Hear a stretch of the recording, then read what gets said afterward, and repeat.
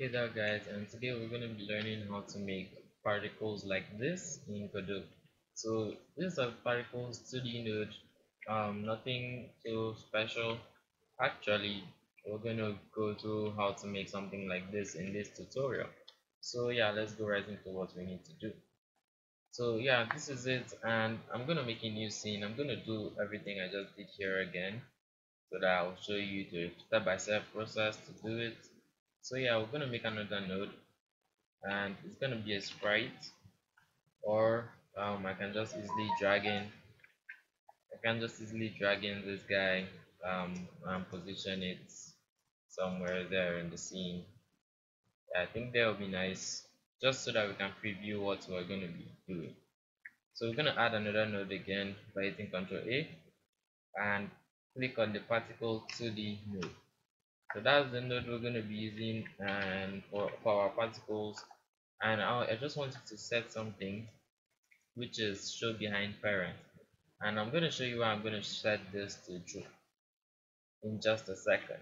So as you can see here, our particle study node is giving us an error, and it says the material to process the particle is not assigned, so no behavior is imprinted. What we're going to do is we're going to do just what it says. Over here where you see process material, we're going to make a new material which is going to be a new particles material.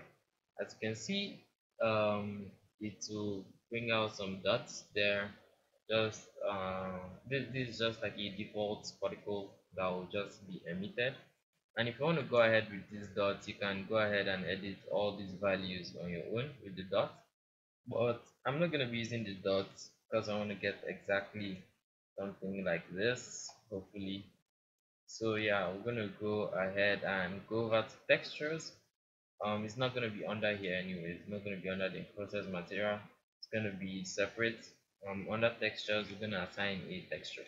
So we're going to load this texture file up. As usual, this file will be available on GitHub, and yeah, you can go over there and check it out for yourself. Okay, so we're done with that, and this particle is kind of big, but anyways, we're going to be editing that very soon. So why I said you should check this show behind parents here, we're going to open this up so that you see show behind parent. Why I say you should check it is because when our particles are here like this, it won't show as if it's an exhaust, because we want to get that kind of exhaust stuff.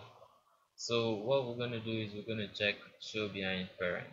So it's going to like give it that sensation that is coming out from the exhaust. It might not look so great now, but we're going to pick that up later. So here where you see time, if you want your lifetime to be longer, you can just set this to any value of your choice, and as you can see, it's going to go farther like that. But in this case, I'm going to actually use a 0.8 because we don't want our yeah, sorry, it shows an 8. I said 0.8. Yeah, so we're gonna be using it like this so that our particles won't be too long and stuff. Yeah, and the amounts, we're gonna change that later and all that stuff. We're gonna leave all these other ones like that, default settings.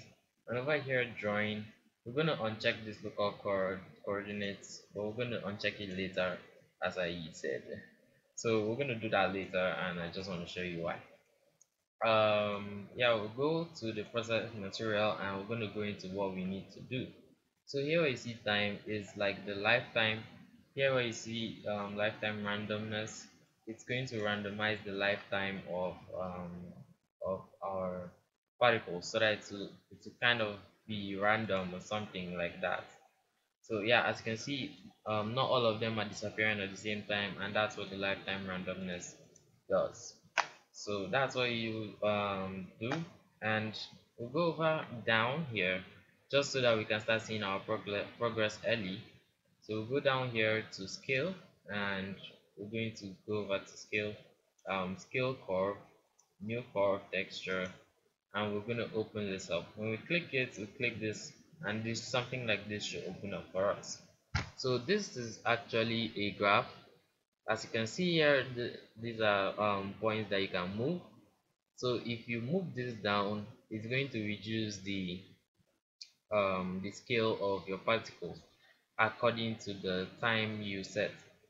For example, at 0, that means at the start of the particle, when the particle just comes out to be at 0.5 scale, and over time, the next 1 second is going to get to its full scale. So we're going to move these two down because our particles look too big. Yeah, we're going to move them down like this, and yeah, I think that should be nice. From there, we're going to go again to where is it, initial velocity. So this is going to set the speed, kind of. We can set this to like a 200 or so. As you can see, it's going to be shooting to the left, I think to the right, yeah. So the reason why this is if we have not set the direction yet. We'll go over to direction. You're going to see x is 1 and the y and z is 0. Just forget about the z now. So we're going to be focusing on only x and y. This is like your vector 2 dot normalized, something like that. um, if we set this to a -1, it's going to shoot to the left. So this is how the particles are going to be moving to the left if we set it to a -1. So in this case, we're going to set it to a 0 because we want our particles to be moving down, and we're going to set the y to a 1. So that will give us that down movement, just your normal stuff, especially when it comes to, if you really understand how it works with code, it will be easy for you here. So here where you see spread, as you can see, our particles are spreading too far. Well, if you like it like this, you can go on, and but if you don't, like me, we're going to give it like a 10. So this is nicer. It really gives it that nice effect there. This stuff is looking kind of scanty, so sorry, I'm gonna check everything. Yeah, so we're gonna give it like yeah, an amount of like 20, and that fills everywhere up. Yeah, this is nice, really nice. Actually, we're gonna move this node up here so that it's like the exhaust of it. And yeah, we can randomize the velocity.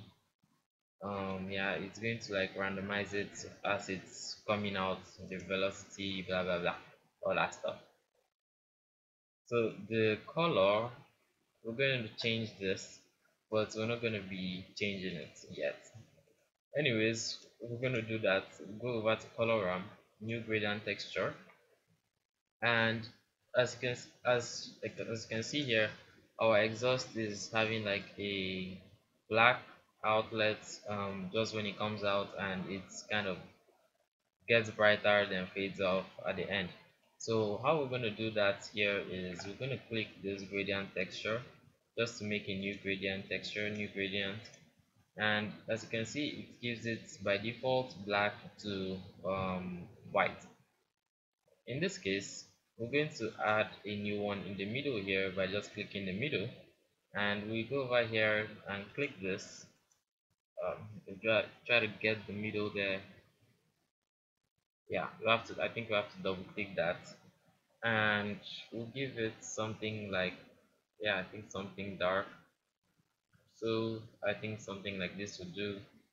Then over here where it comes to the white, okay, we just place it back where it's the white, and we're going to just double click that, and we're going to go to the alpha and reduce the alpha to 0. So at this point in time, it's going to reduce the alpha to 0, making it have that disappear sensation before it finally goes off. So yeah, we're very close to um, our finish. So this is how easy Particle Studio works. Actually, this actually took me a lot of time to understand how it works and all that stuff, but it's kind of easy to implement. Okay, I think that should be all. Here is the angular velocity. We're going to be changing the angular velocity. As you can see, it's moving just the way the sprite is, and we're going to make it like rotate yeah, with any velocity we choose. So here where you choose C velocity, we're going to just check this out, drag it up. As you can see, it's kind of spinning. So that's what we want. We can randomize this also, and we can have a velocity curve. So we're going to add a velocity curve or is it new curve texture. I'm gonna add it and just have the same concept here. At the beginning we want it to come out fast, and at the ending we want, okay, sorry, at the beginning we want it to come out fast, and at the ending it kind of slows down to the end. Yeah, that's nice. I think we're getting to our final finish. So yeah, I think that should be it. I'm gonna save this guy. Let's see, let's just call this 2 for now. So I think the particles look too small. They are not looking plenty. So I think we're going to make this like a 30 so that they can pull the space up there. And over here where we have our speed, I think they are too slow. So we make this about a 300. And yeah, I think that's nice. I think we have exactly what we have here. I don't know how I just did that, but I think we have exactly what we have here. Anyways, even if it's not exactly, we have something similar. And we don't have our any movement script or anything, so we're just gonna give it the script of our first guy. So this is just basically rotation and movement and all that stuff. I'm not gonna bore you with that. This is a really happy moment. So yeah, that's it. We're gonna run this. Okay, sorry, I made a mistake. We're gonna run this scene so that I'm gonna just show you that this particular one, we're gonna run the scene and we're gonna check it out nicely. Okay, yeah, one problem. It's not having it's not like the particle is rotating with our player, which is not nice, and that's what the local coordinates do. When it's checked, it's going to rotate like this, but when we go over here to particles 2D and we uncheck, where is it, and we uncheck the, where is it, drawing, yeah, in drawing, and we uncheck this local coordinates, we're going to run the scene again, and hopefully, yeah, you're gonna see that it's kind of it looks better now. So yeah, that's all for this particles 2D tutorial. Thanks for watching. If you have any questions, leave it down in the comment section below. And I just wanted to tell you guys that at 1K subs we're doing a face reveal. Yeah, and yeah, we're gonna do a face reveal at 1K subs. As usual, this project will be available on GitHub, so you can go over there and download it. Link will be in the description. If you have any questions, leave it down in the comment section or go on my Discord. I'll be happy to help you there. As usual, see you next time and thank you once again.